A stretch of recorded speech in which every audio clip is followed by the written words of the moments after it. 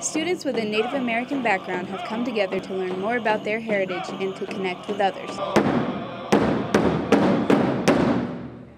The Native American Student Association held a cultural showcase event last Wednesday where students could learn about dancers and eat Native American food. For RSO President Olivia Morgan, the club is something she's become passionate about. Growing up, I knew I was Choctaw, but I was never really immersed in the culture.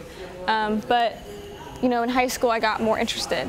I'm like, I want to know more. And college came around, and I found this group, and I was like, there's other people like me, you know, other people that are Native American, that are Choctaw, that are, you know, all these things. And so it helped me be motivated to learn more about my own tribe.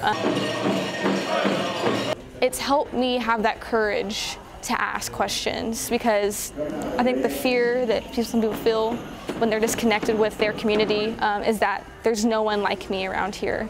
And that's what I have found to be the biggest issue. Student Gabriela Tovar says the Native American Students Association helped her find a place on campus where she felt comfortable. I'm from the Navajo Reservation in Arizona, and I moved to Arkansas to go to school here. And the beginning few weeks of school, I was very lonely, and I felt misguided and just alone in general, because I wasn't having connections with other Native American students on campus until I met Olivia through the organization.